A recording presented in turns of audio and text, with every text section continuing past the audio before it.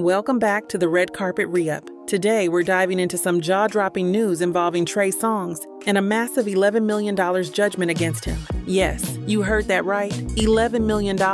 This all stems from a 2021 incident at a Las Vegas hotel that's been haunting Trey ever since. So what went down?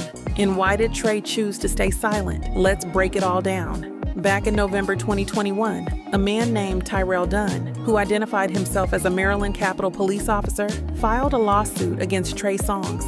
According to the suit, Dunn's wife was escorted to Trey's hotel room at the Cosmopolitan in Las Vegas, where she was allegedly assaulted. She reportedly tried to leave, but her phone was taken away. Hearing his wife's cries for help, Dunn rushed to the scene, only to be attacked himself. Dunn claims the attack left him with severe injuries, enough to miss an entire month of work. In his complaint, he said, quote, "The attack has had a profound and everyday impact on my life. I think about it every day when I see the scars on my face and body. Pretty intense, right?" Now, here's where things get even messier. Vegas's 8 News Now got access to 911 calls from a worker at the hotel. One call stated, quote, "He was battered in a room, and we can't go up there because we're not sure if the people are armed." The same worker reported that money and a chain were stolen during the incident. Fast forward to 2023.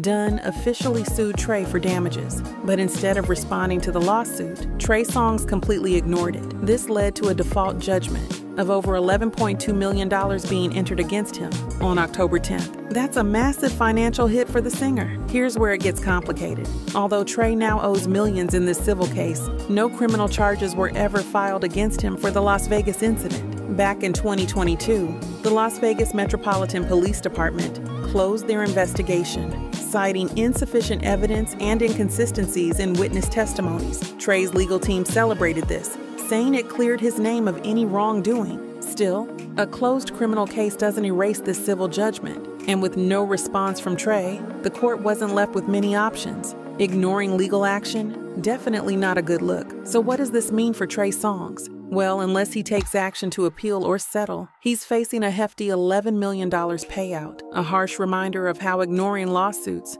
can have real consequences. What are your thoughts on this case? Should Trey have spoken up, or do you think there's more to the story? Let me know in the comments.